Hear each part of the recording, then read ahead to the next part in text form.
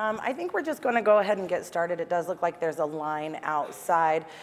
Just to let you all know who I am Julie Gunderson, a senior reliability advocate at Gremlin. I'm actually an organizer of DevOps Days Boise. I'm an avid mushroom hunter, but those are morel mushrooms.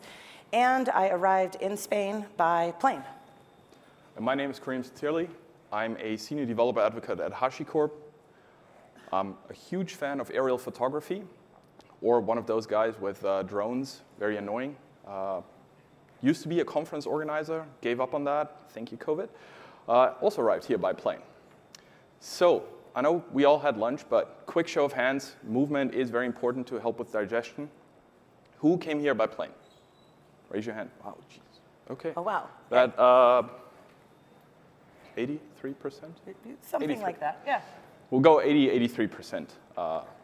Doesn't truly matter because you know metrics are always a lie. But flying, obviously one of the safest ways of traveling, and yet you still might encounter an incident or two. Sorry, an unscheduled event. My airline does not want to call it an incident. In IT ops, we'd refer to it as an outage, as an incident, but to keep everyone's stress level down, especially after seeing so many hands up, we're going to avoid harmful language like that. We will, before you have to get on a plane to go home. So picture this, and it's purely hypothetical. This never happens. Your plane is on a landing approach, like the plane behind us. This is the Amsterdam Tower. We tried to find a sky that reflects Valencia's at night. It's very hard, because Amsterdam is usually very gray. Crew on that flight deck just reconfirmed the correct runway. This is good, because planes do sometimes land on the wrong runway, or actually taxiway. And they got the latest relevant metrics, things like wind direction, temperature, humidity, all the things that make a plane really unhappy, and that you as a passenger generally don't notice. Short crackle on the mic. Sorry, we couldn't afford the sound effect for that. And unbeknownst to the pilots, they find themselves in a Nordo situation. Now, wait, Kerim, what is a Nordo situation? So when a plane has a Nordo situation, they have a no radio situation. These acronyms are not very creative. They just remove a couple of letters, make it shorter. Hey, it works. But imagine this plane has lost voice comms. This is not a critical failure, but it is not very convenient when you're in a landing approach.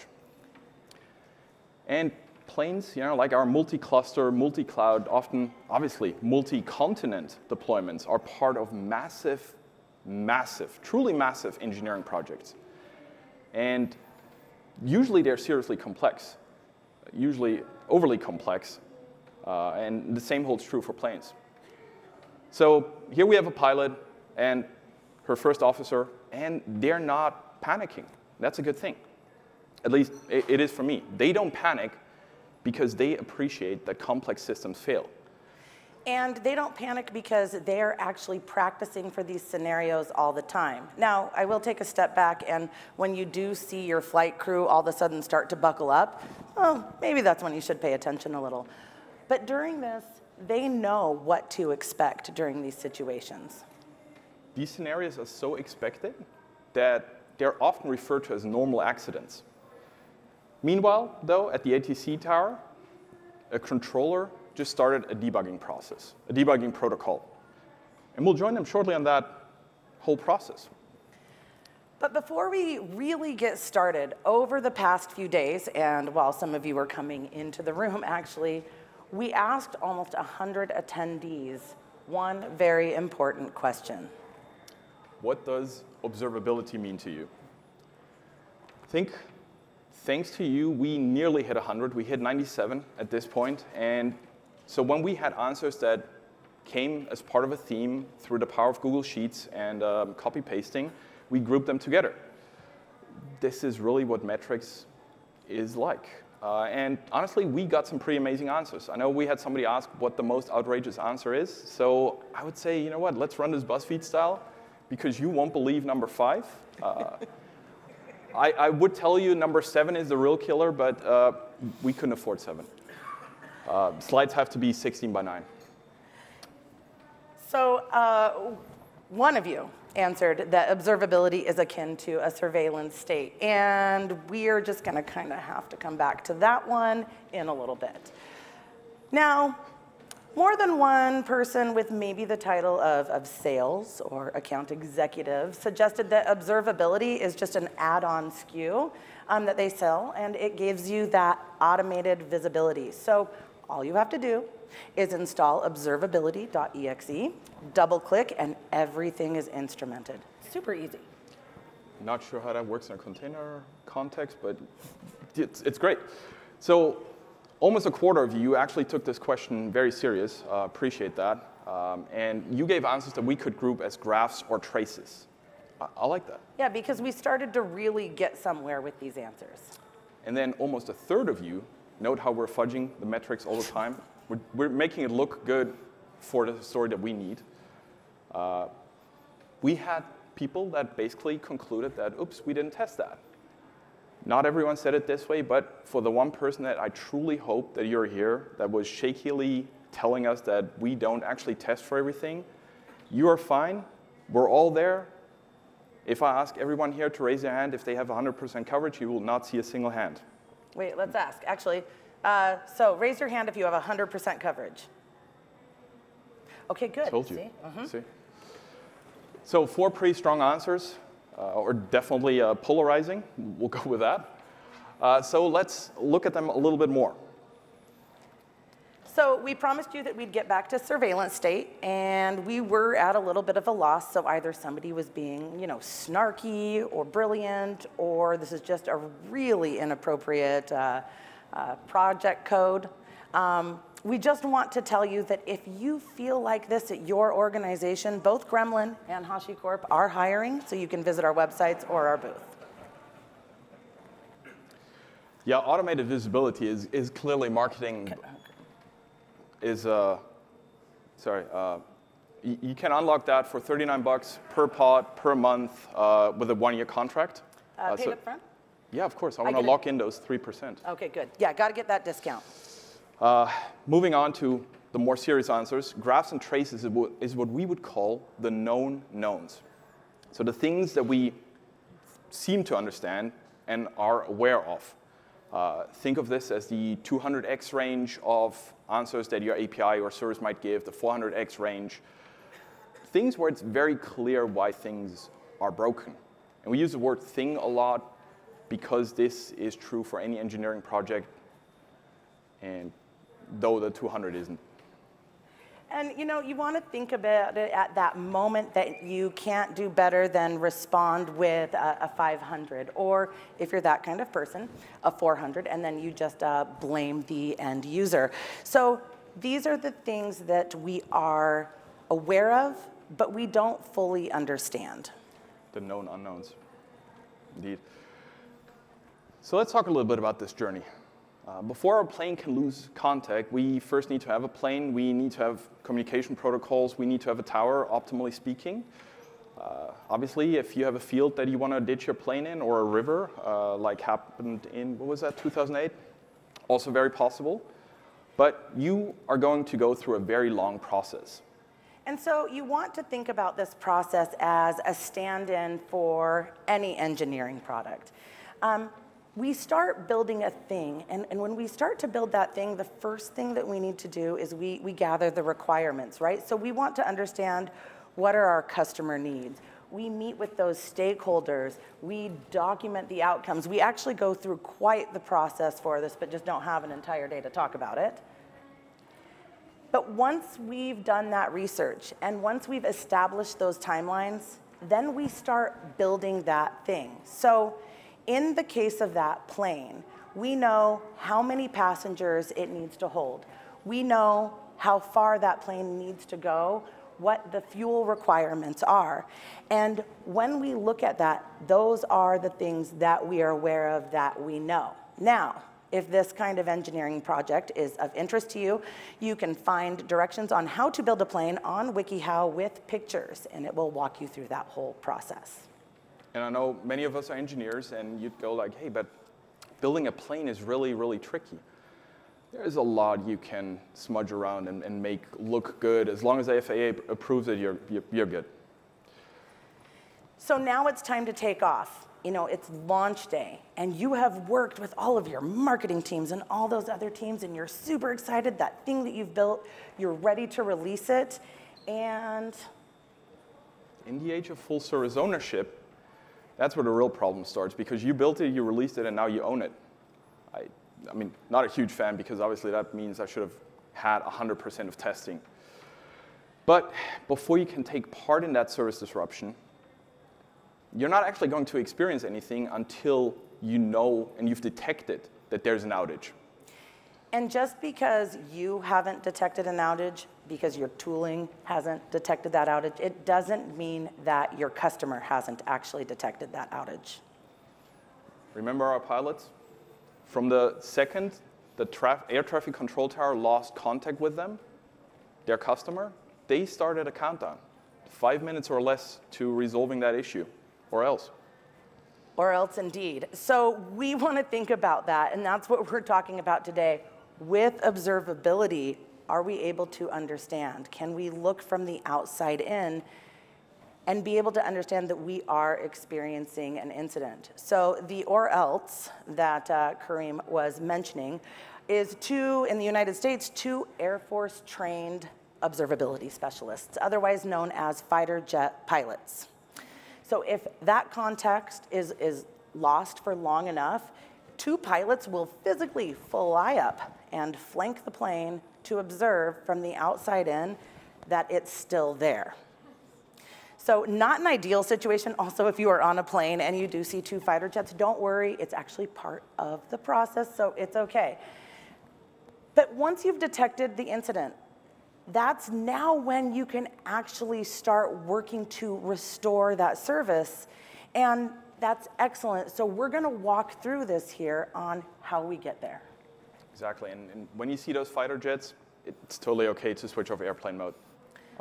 I just tried to get those text messages out like quick, fast. That's actually why we lost radio control, because one of you, or all of you, did not have airplane mode switched on. Come on. It does actually cause problems sometimes. We'll talk about it later. After flying. So remember, we owed you one more answer. And this was the one that we got from most people. Observability is really the information you didn't think you needed, but that could actually solve your problem. And these are the unknown unknowns.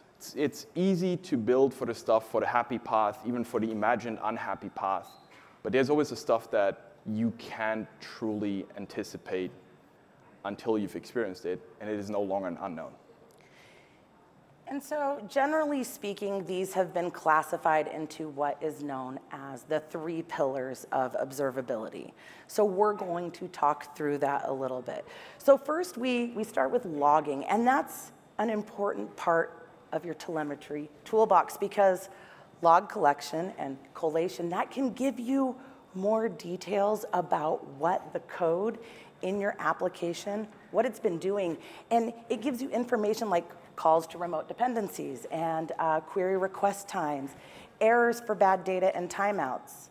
And one thing that's actually just important to note here is it's actually important to set some guidelines for your logging so that we can make sure that everybody is logging in the same way. Exactly. Code is poetry, and your error messages should be haikus that help you understand what's going on. Put the things in there that make sense for you and keep them consistent. If your system is complex enough, which obviously it is, put in numbers that you can track in terms of error codes. A 400 will not always help you detect that, yes, the client didn't provide great data, but it doesn't necessarily mean that nothing they provided was good. Now that said, we also have tracing. And tracing helps you deal with the complexity of your distributed systems. So look, there's lots of tracing tools out there, and your tracing tool of choice, that's going to help you understand maybe where that single user request goes and subsequent requests it creates throughout your system. So following a single user through a distributed system with multiple dependencies, it's incredibly complex, but that actually gives you the insight into how your application is behaving within that web of both upstream and downstream dependencies. Apologies, I was handling a different request here. So with that said, kind of going back to the start of that incident that you were experiencing, how did you know how severe that incident was? How did you know if you should wake up Patrick at 2 o'clock in the morning on a Tuesday, or at 3 o'clock in the morning on a Saturday after he'd been hanging out at KubeCon for the whole week, or if it was something that could wait until a normal workday? So when we talk about measurements, we need to understand how our system is working, how severe those incidents are, but also, if you can measure it, you can manage it. And if you can't manage it or interpret it, you can't harden it. It's tricky. it is very tricky. Trace, log, measure, those are your 3 pillars of observability. Different products will call them differently. And words do matter, but the gist remains the same. So let's go ahead and go back and look at that timeline of the incident. So if we look at the orange line here, that represents this extended period of time where we didn't even know we were in that time to detect the incident, so TTD, right? And that could have resulted from many things.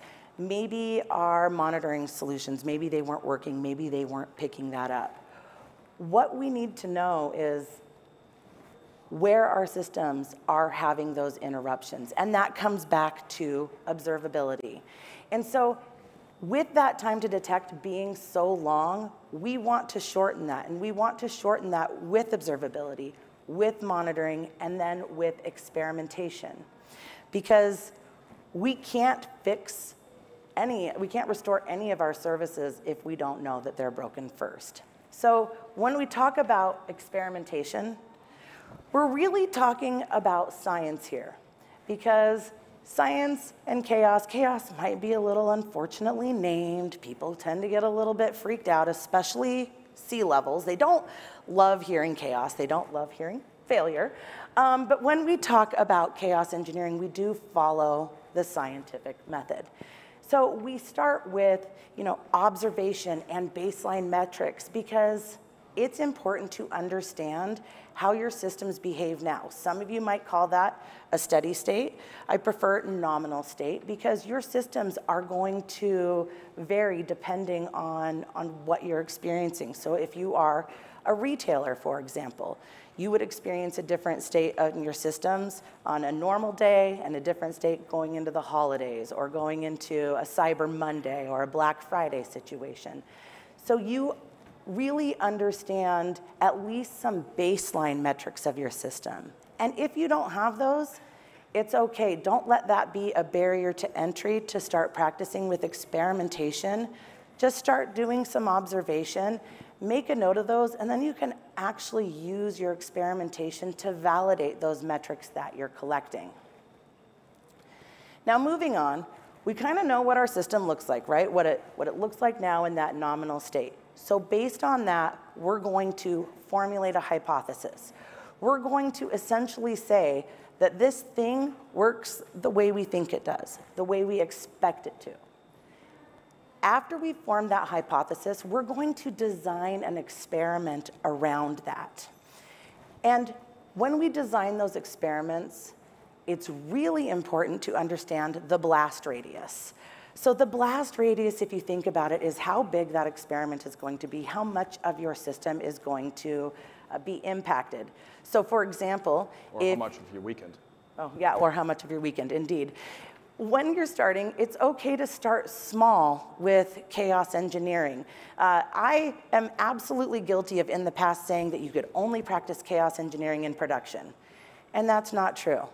You can practice chaos engineering in development, in staging, and move to production, because it's like how we work with code.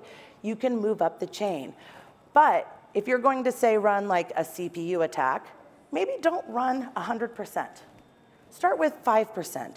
Build on that, 10%, 15% consumption, because we'll learn more about our systems and we'll be able to control the outcome of that. One of the other things you want to have in place is abort conditions. So this is when you're going to say, oh, we just learned something about our system that we didn't expect, and we better stop this experiment. Netflix famously uses stream starts per second as a metric. And they're using a metric that is a direct reflection of their customers. When they're running experiments and they see that stream starts per second start to drop, that's when they halt that experiment. Because while we are all having fun playing around with our systems, we have to remember that there is somebody on the other end who is ideally trying to use that. So we want to keep the user in mind. This is all about making their experience better. And now that you've run your experiment, you can just walk away, you're done. But not, because you want to take a look at those results. And there's going to be likely one of two outcomes. So either you validated your hypothesis, yay, your systems are reliable, or they failed gracefully, or you found something in your system. You found a potential failure point, luckily, before your customer did. So analyze those results, because then you can go back and either have confidence that your system works the way you expected it to, or now you know what you need to do to harden your system. Also, please do make sure to document this. And then a major, did you want to say something? You definitely want to document everything you're doing to understand what is happening, how it's happening, and how it differs from the initial hypothesis. And I do promise Kerim will get to talk here in just a little bit. But not just eye candy. With chaos engineering, learning is a key outcome. And there's a couple of ways that we are learning, and that's why it's important to share the results with your organization. So first of all, what we're learning on our teams, we should share with other teams so they can also learn how to harden their systems. But we're also learning as an organization and developing that culture where we embrace failure. We're developing that culture where we want to learn from each other. And the way we do that is we share our wins, we share our failures, we share our learnings. And your learnings might seem small to you, but they might be big to the organization. Many of you might not be early career engineers, operations folks, or anything early career. You might not have done an internship, but other people are. Help them understand the things that you wish somebody had taught you at that point. Help build that culture, no matter how big your organization is. Small contributions like that go a long way. And so, as we learn from failure, we want to generally look at 4 signals. In the SRE book, the Site Reliability Engineering book from Google, this would be called the 4 golden signals. If you like a different color, totally fine. Before we continue, a word of warning. Learning together is awesome. Learning because you caused a huge outage, less awesome. So please, for the next few slides, and we tried to make this stand out a little bit, understand your recovery plan. If you go like, we don't have one, do not continue. That's okay. Start thinking about your recovery plan. Maybe that's just a new deploy and everything gets resolved automatically. Maybe it's a little bit more involved. And then make sure your backups are known to be good. We've all been there where your backup software returns a green check mark and you're like, that's awesome. And you find out the file was 0 bytes. And it's not actually a backup, but the file name checked out. So let's talk about latency a little bit, the time it takes to service a request. So for example, with our plane, are the voice comms between plane and tower just delayed, or is something else going on? There are a couple of ways you can simulate this. Injecting delays programmatically, super easy. If you're an early career engineer, that comes, as part of the job. I've definitely been there. You could also build in some sleep commands or whatever your language of choice offers. You could change your DNS and network settings, fudge with the timeouts, black hole certain connections, make routing really, really complex. If you're codifying your infrastructure, this is very easy to establish and make go away again. It's a good thing. And then super fast way to introduce latency, no pun intended actually, is switching geographical zones. Let's say you're standard by default deploying to Central Europe, and all of a sudden you're deploying to a zone in Asia. You are definitely going to have some latency. See how your system responds to that, if it responds to that, and go from there. And then, of course, as you're investigating how your system goes, you're going to be looking at error rates. They give you an understanding of how many requests your system fails to complete correctly. And note that I use the word correctly because not every request will have to be responding with a 200 OK. Sometimes it's OK if you lose a certain percentage. Error rates are fairly easy to simulate. Terminate a service or two. Again, have a recovery plan and understand how to bring them back. Delete or revoke some access credentials. That's a personal favorite. If you have automated software for that, for secrets management, expire those keys early. Change a policy to not vend tokens that are working for 15 minutes, but 15 seconds. See how your application deals with that. And of course, another great way to create an error setting is to change the clock. Time is a relative concept. You'll know this if you've enjoyed running Jira and encountered a leap second. This is not a snide remark to the latest outage. This is from 2013, but it still hurts. And actually, I just want to pause here. So this time thing, that is an error that we would think, OK, our systems can handle that. I just have to let you know, every time we have daylight savings time in the States, my card for my bank doesn't work. Now, luckily, I'm too lazy to have to change all my payment methods on Netflix and Hulu to go to another bank. But we have to remember that our customers can make changes like that. Actually glad the European banking system is a little more stable. So yeah, when we talk about traffic, we refer to the demand that's being put on a system. This isn't exclusively HTTP traffic. Anything that goes over wire, maybe you have an Internet of Things set up. Maybe all your stuff goes through the ether. All of this is traffic, and eventually that can catch up with your system. Create some spikes. For HTTP traffic, super easy. Use something like AB or Newman if you build APIs. Just spawn tons of instances and see how your APIs respond to that. See how your web application firewall responds to that, if it actually blocks your own requests. And then disable those blocks, because your attackers will do the same thing.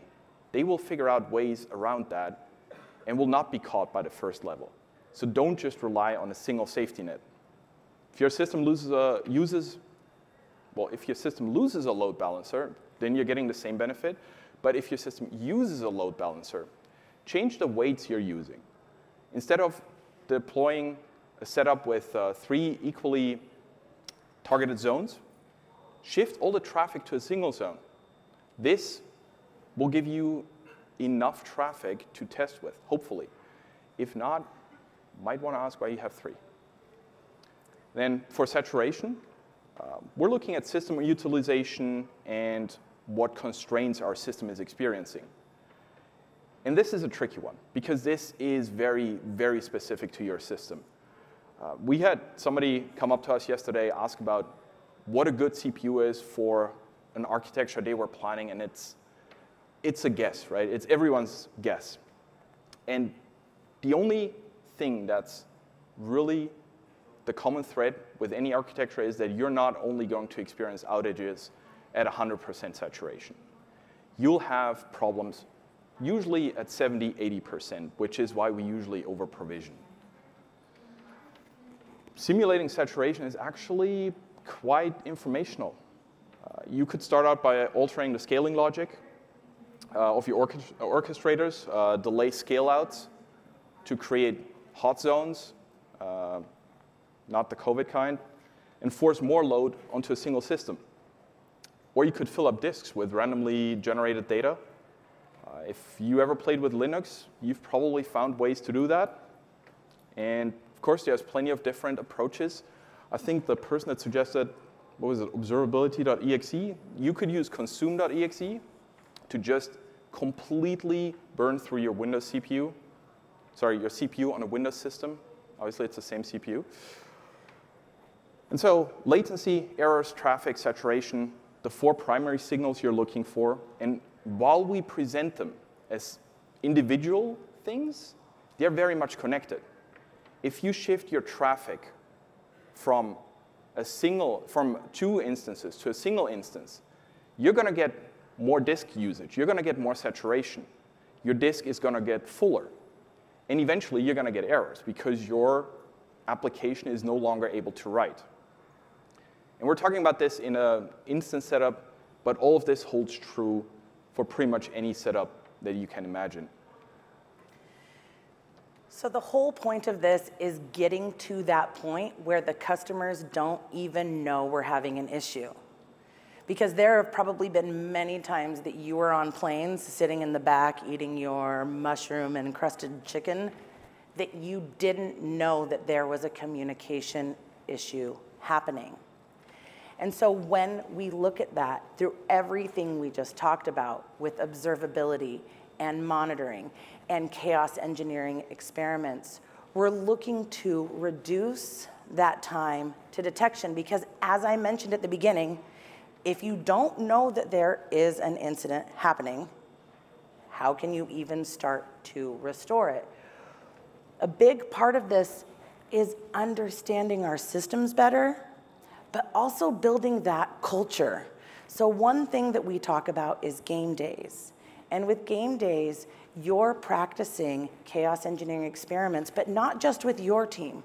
With other teams in the organization, it's always a good idea to at least include one other team because you're going to learn about how their systems work, they're going to learn about how your systems work, and you're also going to learn how to work together and have that cross-functional communication.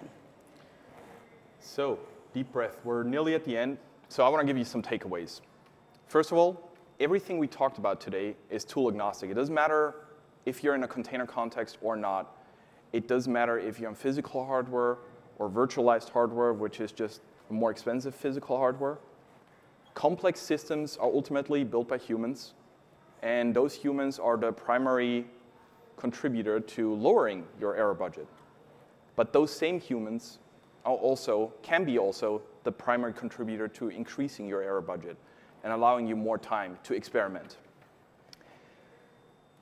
We gave you this heads up before, but everything you build should be codified.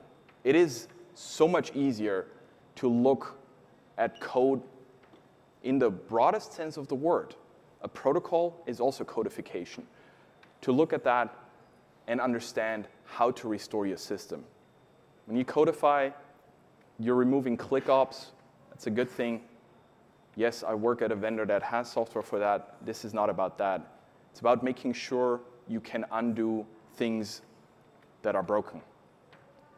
And when you test things, employ a proper method. We're not trying to just randomly go unplug things in a data center. Remember, we're walking through scenarios. We're walking through our hypothesis. We're very careful about how we are testing our systems so that we can harden them.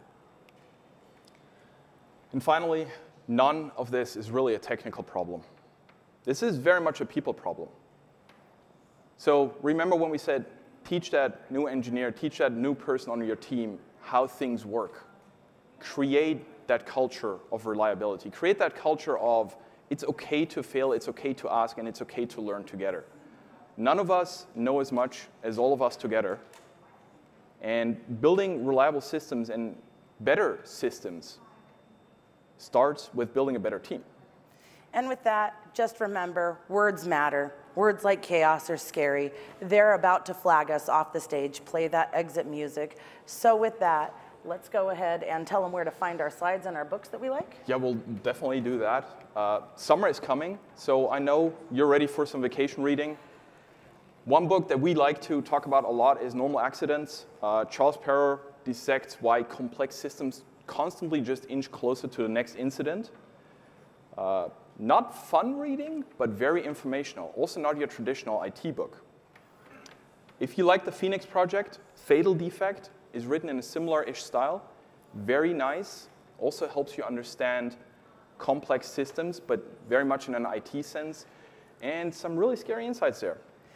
One of my favorite books, also that Gene Kim was an author on, but authored by Dr. Nicole Forsgren, is Accelerate, and actually talks about the importance of chaos engineering, the importance of culture, and the importance of game days and learning. And then I think we were asked to put this in there, so please enjoy. Definitely take pictures of this. I see you pulling your phones down. That's not OK. Keep them up. You're going to need them for the next slide, though. Hit us up at our booths. We have socks at HashiCorp. Super nice when it's not this balmy. And if you want a copy of these slides, we'll upload this as soon as we get Wi-Fi back. And we just want to let you all know that the plane did land safely. So pilots do actually have a way to communicate with lights, with tipping the wings, that everything is OK. So we want to let you know that. Oh, and a transponder. So the last learning that we want to give you from that is don't have just a single safety net. Build for failure. Build for systems that constantly will fail, because eventually they will, and you can't predict where it comes from. And I'm Julie Gunderson. You can find me at Julie_Gund on Twitter or at the Gremlin booth. I'm at Kerim Satirli on Twitter. My name is Kerim. If you want to talk about Asian whiskeys or baking, I'm happy to talk about that, or otherwise infrastructure as code, I guess. And with that, thank you so much. Don't know if we have time for questions. Thank you.